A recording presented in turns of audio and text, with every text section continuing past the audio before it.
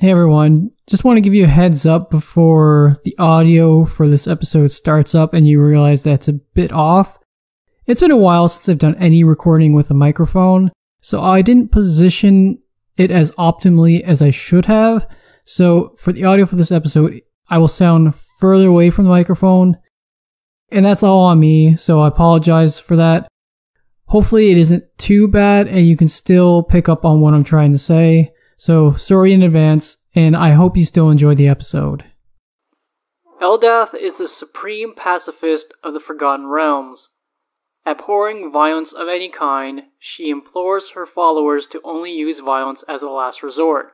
The many pools, springs, and waterfalls dedicated to her serve as places of refuge, reflection, and healing for those in need. I am Ben Dignan, and welcome once again to Religion in the Realms.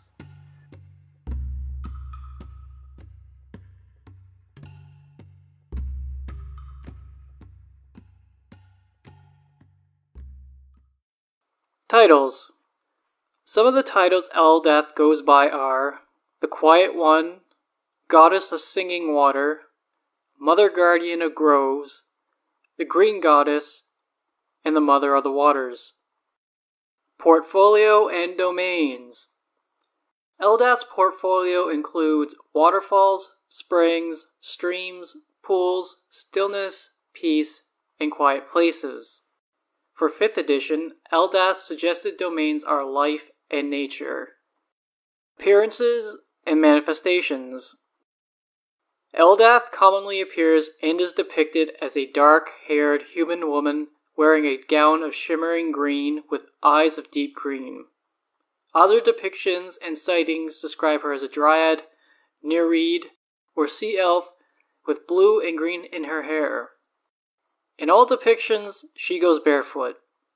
In other appearances, her hair is long, translucent, and colorless, said to be flowing like water. Eldath only tends to appear to her own worshippers or to the wounded who make their way knowingly or unknowingly into one of her sacred locations. As described in the 2nd edition Face and Avatar supplement, to attack Eldath was to suffer from a significant penalty to your attack. Spellcasters would also need to succeed on a wisdom save in order to even cast a spell against her. She is capable of reducing any undivine undead to dust with a simple touch.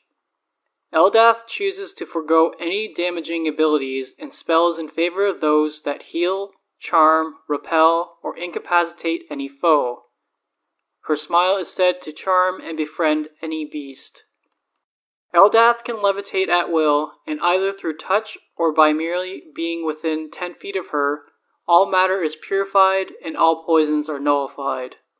Her favorite weapon, if it can be called that, is a net. Eldath's most common manifestation is a whispering wind that may communicate a message and or revive any dead plants that the wind touches. Eldath's will might also manifest through a vast variety of different woodland creatures, dryads, sylphs, nereids, sprites, unicorns, many different wild and water flowers, and gemstones with a watery hue. Personal history. There's not much to say on Eldath's history in the Forgotten Realms. Eldath is held to be a member of the First Circle. The First Circle is a collection of nature deities who are thought to have formed the first druid circle in the Forgotten Realms. Shanti, Eldath, Maleki, Sylvanus, as well as Auril, Malar, Talos, and Umberlee are considered to be the deities of the First Circle. In 720 Dale Reckoning, Eldath appeared alongside a host of other deities to support the founding of the Harpers at a moss-covered hill called the High Dale. When she was brought down to the surface of Faerûn during the Time of Troubles, she spent most of her time alongside Maleki. Following the Time of Troubles, Eldath moved herself from the Prime Material Plane in 1369 Dale Reckoning to the Plane of Elysium, where she established her own realm known as the True Grove. Personality. In 1st edition, Eldath was listed as a neutrally aligned deity. From 2nd edition onwards, Eldath has been a neutral good aligned deity. I don't know what caused the shift in alignment, whether it was simply a design change or not. The only real lore explanation available is Eldath moving herself from the material plane to the plane of Elysium. Eldath is a pacifist, unwilling to come to blows with anyone or any being, even in the face of an open threat. To be around Eldath is to be put in a place of calm and stillness. She is said to be a guardian over druid groves, and it is claimed that she is present whenever calm exists between people. Those perceptive enough may be able to pick up on her song being sung by every waterfall and brook. Eldath is a mysterious deity who speaks little and is shy. By giving way to those who threaten her, she places her enemies into a false sense of victory, only to then use her influence to sway those on her enemy's side over time. Personal realms. We'll start with a description of her personal realm in the Great Wheel cosmology that is used in 1st edition, 2nd edition, and is now currently used in 5th edition. Beginning with 1st edition and continuing on into 2nd edition, Eldath resided on the prime material plane alongside her fellow nature deity, MacLeod. During 2nd edition, Eldath had moved to the outer planes and established her own personal realm called the True Grove. This realm is found on Aronia, the second layer of Elysium. It is said that this move coincided with her shift in alignment as a neutral deity to one that is neutral good. I was not able to find any real details about the True Grove, but there are several different places where worshippers of Eldath can access this realm on Toril. Some of them include near the upper reaches of the Unicorn Run in the High Forest, in the Elven Court near Lake Stember, at Eldath's Water in the Misty Forest deep in the Forest of Tethir, in the heart of the King's Forest in Cormyr, atop Oak Hill in the border forest north of the River Tesh, and in several other unnamed forested areas. In general, Elysium is a plane of ease. The plane is patrolled by powerful celestials of neutral good called Gardenels. The layer of Aronia on Elysium is composed primarily of mountainous terrain. Here the weather is far more unpredictable and less pleasant than it is on other layers of Elysium. Though it is not stated, the True Grove is likely found in one of the many valleys where the vast majority of people live. In Aronia, the plain-spanning river, known as the Oceanus, is most rapid and wild. I can only imagine that there are several waterfalls spilling down from the rocky terrain into Eldath's realm. Now I will describe Eldath's realm in the Great Tree cosmological model used in 3rd edition. In the Great Tree cosmological model, Eldath resides on the plane of the House of Nature. Here Eldath resides alongside many of the other nature-based deities of the Forgotten Realms. The Gardenels are the chief protectors of this plane, much like they are on Elysium. The inhabitants live in harmony with nature. Eventually, over time, those souls begin to take on anthropomorphic features to the point that they become celestial animals. Boundaries of the individual realms for each deity is loose and peaceably overlap with those realms of other deities. Eldath's realm here is called the True Grove and is marked out by tall oaks and burbling springs. I was not able to find any details for Eldath's realm in the World Axis cosmological model that is used in 4th edition. Allies and Allegiances. Eldath's superior is Sylvanas, and she operates under his influence alongside MacLeod. Eldath sees Sylvanas as a paternal figure, though she is often not a fan of Sylvanas' tough demeanor. Instead, she gets along better with MacLeod, whom she sees as a sister. She finds common cause with Lathander, Shanti, and Saloon. Note: it has been documented that Tempest and Eldath have a unique perspective of one another. Eldath does not hate Tempest despite his portfolio over an avocation for war.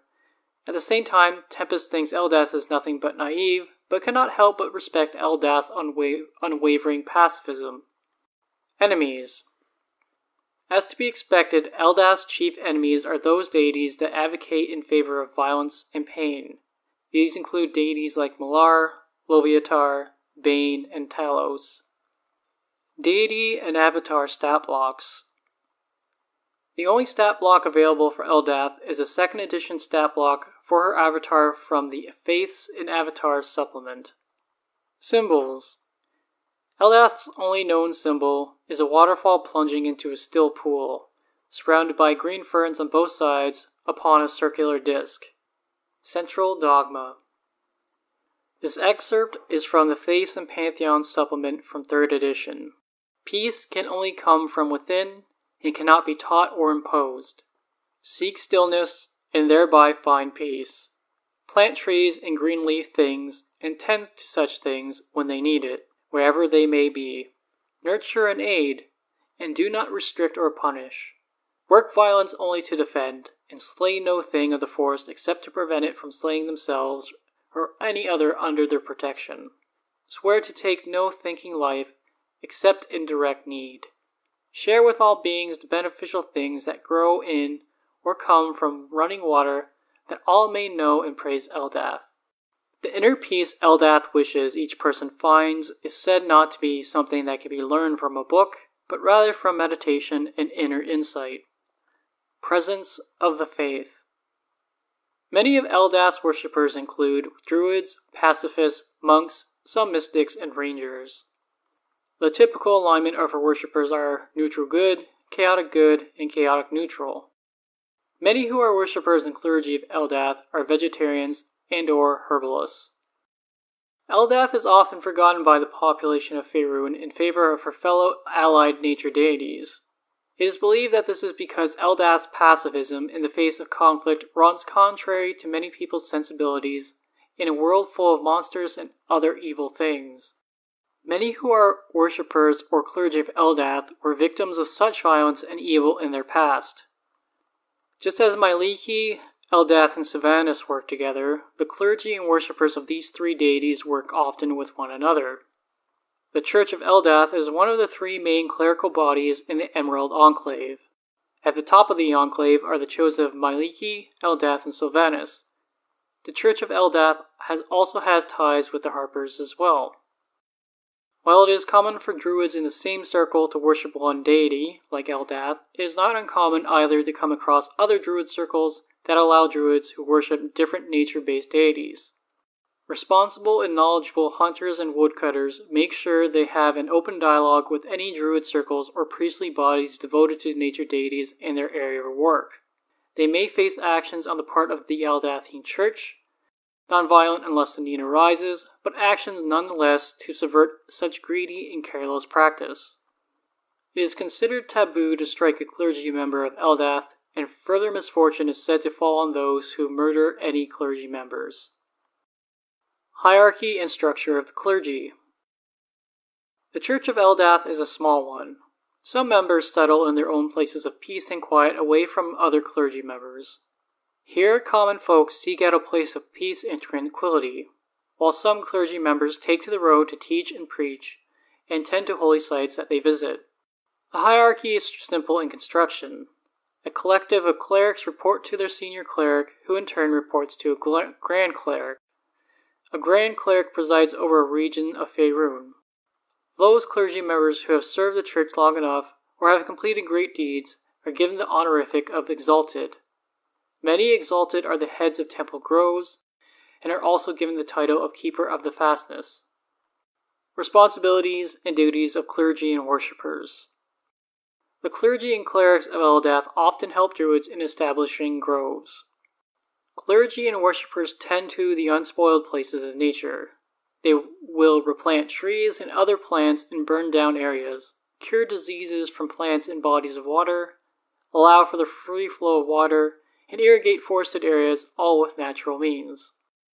Every clergy member of Eldath is taught how to swim. In turn, the clergy may offer lessons to locals in return for food or a small amount of coin.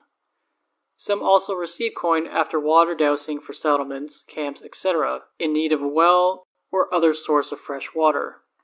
Many of them are practiced herbalists capable of making potions and balms. Others serve as mediators and diplomats to see that negotiations go as peacefully as possible. Pilgrimage is commonly practiced in the Eldathian Church. Initiates need to travel to at least 9 sacred groves to Eldath, after all, before they can settle down in a grove of their own.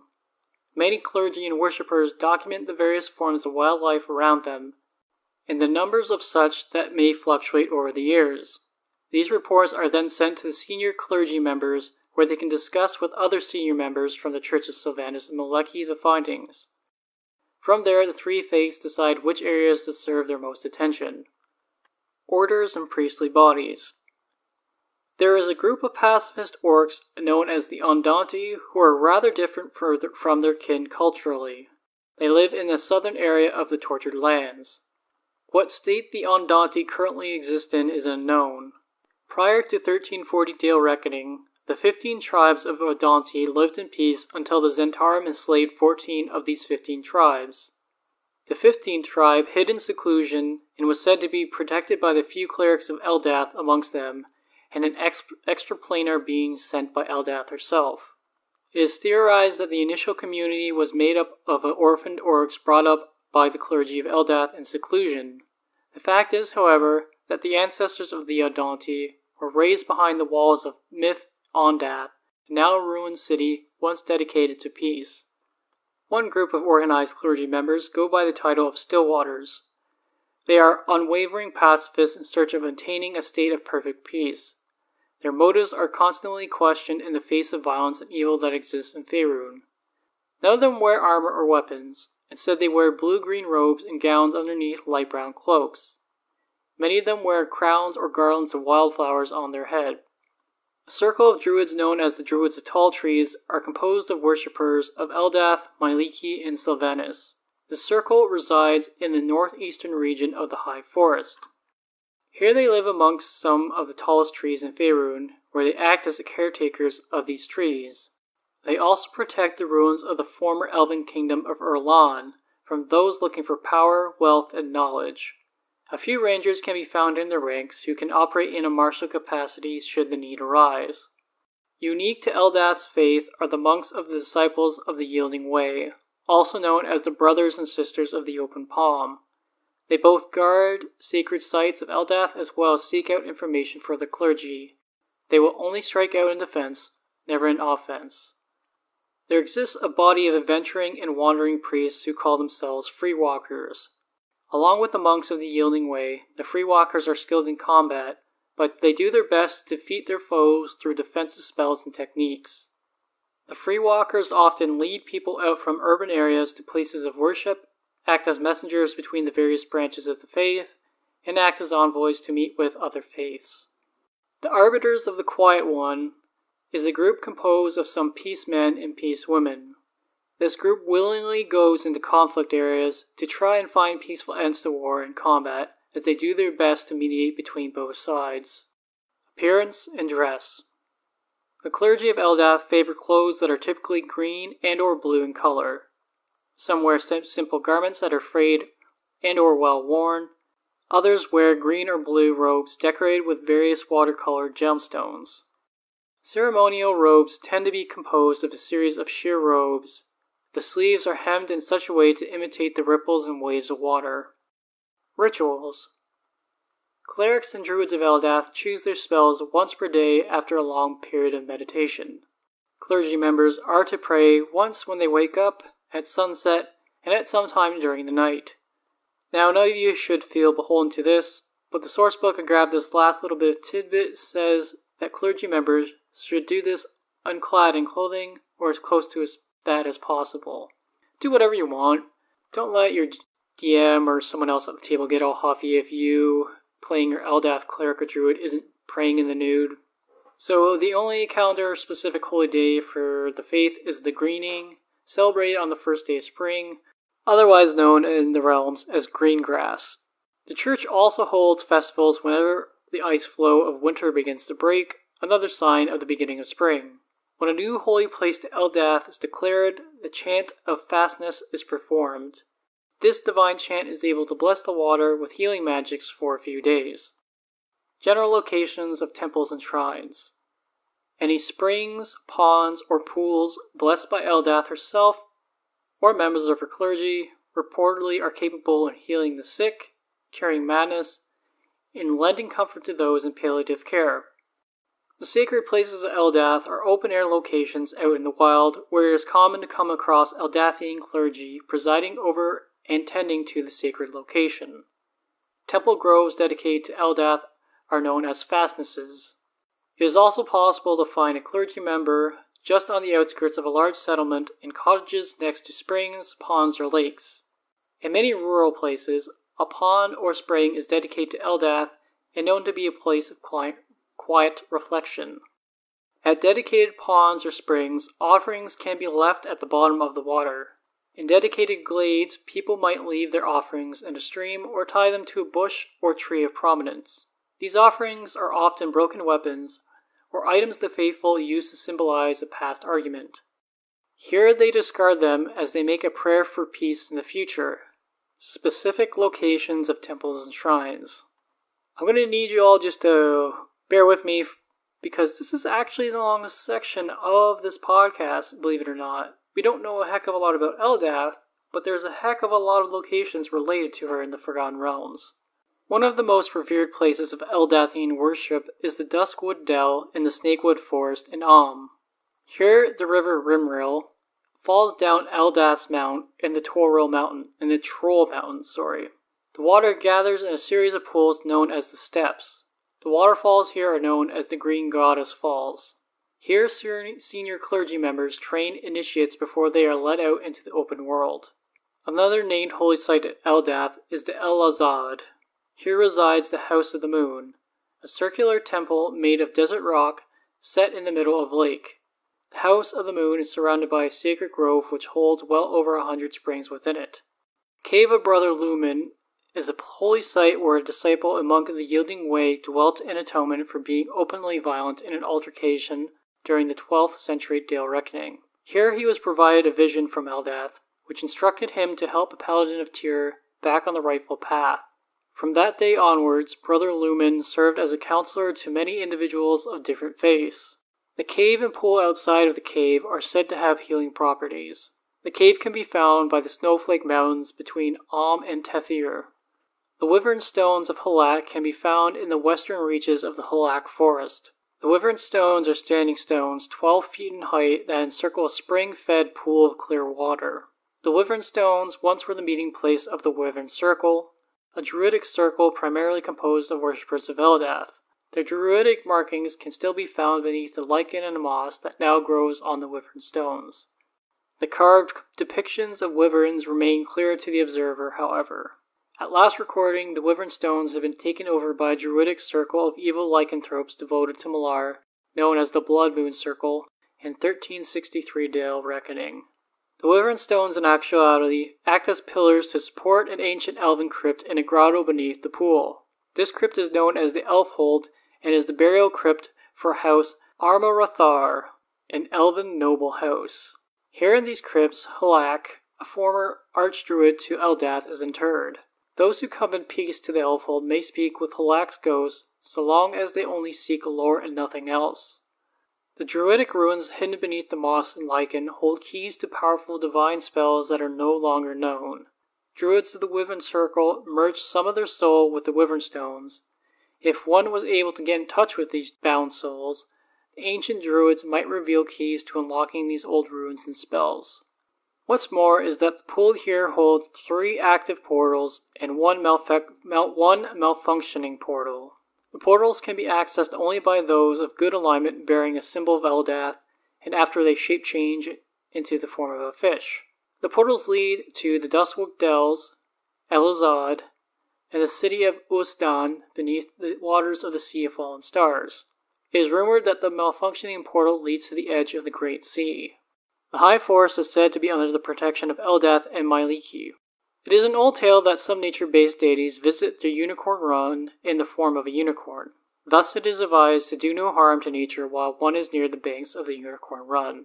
Elven Tree at the edge of Cormanthor is a haven for the forces of good. Here clergy members of Sylvanas, Eldath, and Myliki help to protect those who call it home. Long ago, Myth Ondath existed in the Tortured Lands. It was a city initially called Uransel. Then a millennia later, it was called Ondathel. The city was formed by pacifists from differing cultures and refugees in negative 8,210 Dale Reckoning. For millennia, this city served as a place of refuge and peace. The city was dedicated to Eldath, and the clergy and wizards acting together put up a mythal to protect the city from any further possible troubles in 555 Dale Reckoning.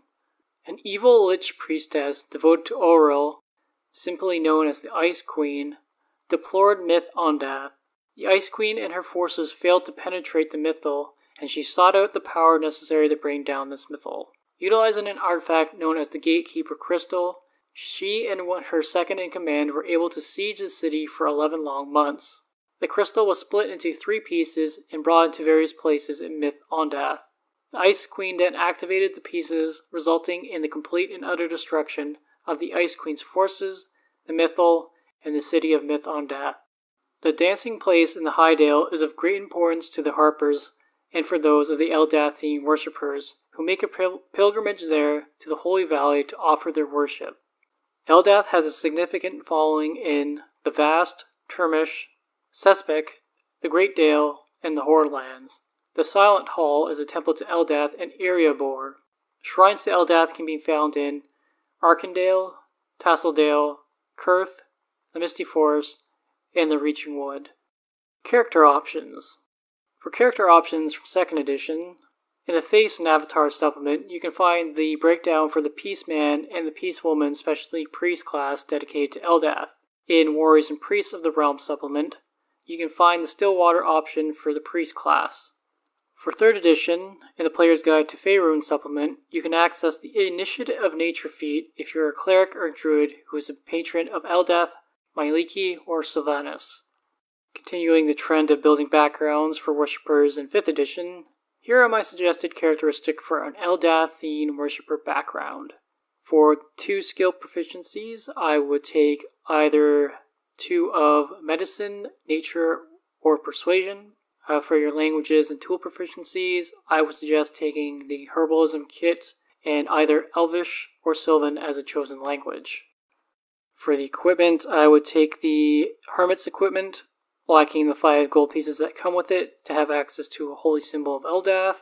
And for your ribbon feature, I would take either the Discovery feature from the Hermit or the Shelter of the Faithful feature from the Acolyte. Now here is just a list of the subclasses that I think would be thematically appropriate for NPC or PC to take in 5th edition. For the Cleric, you have the Light Domain and Nature Domain from the Player's Handbook. For Druid, you have the Circle of the Land, and I would choose to be a Druid either trained on the coast or the forest for the Circle of the Land circle, and then also the Circle of the Moon from the Player's Handbook, and the Circle of the Shepherd subclass from Xanathar's Guide to Everything. For the Monk, you have the Way of the Open Hand, or Way of the 4 Elements, who have a focus on water from the Player's Handbook, for those who might want to play as a Disciple of the Yielding Way. For the Paladin, I would take a look at the Oath of the Ancients from the Player's Handbook, or the Oath of Redemption subclass from Xanathar's Guide to Everything, if someone wanted to play Free Walk, for example. For Rangers, you have the Hunter and Beastmaster, both from the Player's Handbook. For the Rogue, you have the Scout from Xanathar's Guide to Everything. For the Sorcerer, you have the Divine Soul Sorcerer from Xanathar's Guide to Everything. For the Warlock, you have the Celestial Patron subclass from Xanathar's Guide to Everything, who might have a patron who is a Unicorn or a Cardinal. And finally, you have the Wizard, who might take the School of Divination subclass from the Player's Handbook, for someone who might want to play as a Mystic in service to Eldath. Dungeon Master options. Following is just a list of 5th edition monsters that might be associated with Eldath that you can find in 5th edition sources. So in the monster manual, you have the Dryad, the Sprite, the Unicorn, and a whole collection of beasts in the back of the monster manual that you can make use of. In the Mordekainen's Tome of Foes, you have the Eidolon paired with the Sacred Statue. In the Guildmaster's Guide to Ravnica, I would reflavor the Conclave Druid, and I would reflavor the Trostani stat blocks. There aren't any stat blocks for the various Cardinals in any 5th edition sources currently, but if you have access to the Monster Manual 1 from 3.5 edition, Monstrous Compendium Planescape Appendix 2, or Monster Manual 2 from 3rd edition, you can find stat blocks for Cardinals in there. If a Dungeon Master is looking for stat blocks that might be relevant to NPCs in their campaign, I would take a look at the following in 5th edition sources. In the Monster Manual, you have the Acolyte, Druid, Priest, and Scout stat block. In Vol's Guide to Monsters, you have the Archdruid, Archer, and Martial Arts Adept stat block. In Mordecai's Tome of the Foes, you have the Turtle and Turtle Druid stat blocks. In the Guildmaster's Guide to Ravnica, there's the Horncaller stat block. In the Tomb of Annihilation, you have the Tabaxi Hunter stat block. Finally, in Waterdeep Dragon Heist, I would reflavor the stat block for the named NPC Halam, who is a monk and cleric mix. So next I'll talk about magic items that DMs might want to be aware of. Eldath's favorite weapon is the net. In 5th edition, I haven't seen any magical type of net as yet listed anywhere. I might be mistaken, so please point me in that direction if I have misspoken. So Eldath's favorite weapon is the net, just like I said previously, but she doesn't have a named net that she has in her possession. The Crystrum of Tranquility is a colorless crystal sphere about 8 foot in diameter, and it is an Eldathian artifact. Within the Crystrum is the text of spells favored by the Church of Eldath. However, only clergy members of Eldath can access these spells through specific means. By immersing the sphere in the natural waters of a pool, spraying, etc., or water contained in a non-metallic bowl, the text within becomes accessible. A roster of spells is listed upon the surface of the sphere when properly accessed. By touching the name of one of the spell's description and effects become listed on the surface. In a sense, it's kind of like a tablet. The person holding the sphere can will the writing to transfer over to the surface of water to make it more readable. The Crystrum can purify food and water simply by touching it to such things. It glows with fairy fire if its keeper wills it, and it contains 30 spells within its roster. It cannot be shattered by dropping it, cannot be altered, or allow itself to be cloaked by an illusion spell. It also levitates when it is thrown or accidentally dropped. If someone who is not of the faith touches the sphere, any writing made visible beforehand will vanish and become inaccessible. The Crystrum is a venerated object and is to be protected by all means necessary by the faith. The Crystrum is believed to have been crafted by Eldath herself not too long after the fall of Myth Draenor in 714 Dale Reckoning. Like many artifacts, the Crystrum passed through many hands.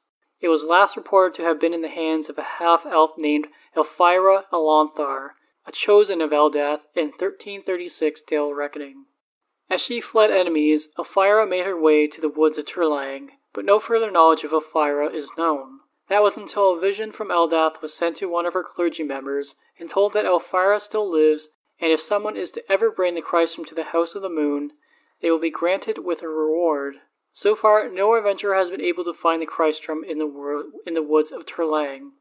If you're a DM, I would definitely consider making holy water available to your adventurers if they're to stop in and visit a temple or house of worship dedicated to Eldath. In the Magic of Faerûn supplement for 3rd edition, you can find the breakdown for the Staff of Peace and the Crystal Sphere of Singing Waters. The Staff of Peace is a simple magic item that grants a bonus to the wielder if they are a worshipper of Eldath. The Crystal Sphere of Singing Waters was inspired by the Crystrum of Tranquility in its design. By pouring holy water over it, the sphere becomes activated for 24 hours. When activated, it glows with fairy fire, can purify food and drink as often as desired, and once per day it can cast Neutralize Poison and Scrying. Now, to round out this section, I just want to talk about various magic items available in 5th edition sources that a DM might want to make use of. So from the Dungeon Master's Guide, I would take a look at the Amulet of Health, the Animated Shield, Razor's Defense, Brooch of Shielding, Candle of Invocation, Cap of Water Breathing, Cloak of Displacement, Cloak of Protection, Cloak of the Manta Ray, Decanter of Endless Water, Elven Chain, Eyes of the Eagle, Figurines of Wondrous Power, Folding Boat, Clothes of Swimming and Climbing, Yongtum's Ointment, Mantle of Spell Resistance, Mariner's Armor, Necklace of Adaptation, Necklace of Prayer Beads, Periapt of Health, Periapt of Proof Against Poison, Periapt of Wound Closure, Potion of Animal Friendship, Potion of Resistance, Potion of Vitality, Potion of Water Breathing, Qual's Feather Tokens, Ring of Animal Influence, Ring of Invasion, Ring of Protection, Ring of Regeneration, Ring of Resistance, Ring of Swimming, Ring of Water Walking, Rod of Resurrection, Scroll of Protection, Spellguard Shield, Staff of Charming, Staff of Healing, Staff of the Woodlands, and the Tome of Understanding. And then from Xanthar's Guide for Everything, where you can find a listing of common rarity magic items, I would take a look at the Bead of Nourishment, the Horn of Silent Alarm, the Staff of Bird Calls, and the Staff of Flowers. Alright, thank you for listening to Religion in the Realms. If you're interested in keeping up with the release of future episodes, you can subscribe to the podcast on iTunes and follow the podcast Twitter account at Realms Religion. These episodes are also uploaded to YouTube as well. The podcast YouTube channel can be found under Religion in the Realms. If you wish to get in touch with me, my personal Twitter is at ShivsEmbrace, or you can send an email to realmsreligion@gmail.com, all in lowercase. For those interested, I have posted a link in the video description to a Discord server I have set up. For audio listeners, you can find the link to the invite pinned on the podcast Twitter page. Next episode will be on Torm, deity of duty, loyalty, and obedience. Until next time, may Tormoria look kindly upon your dice rolls, Helm protect you, and Lathander light your path.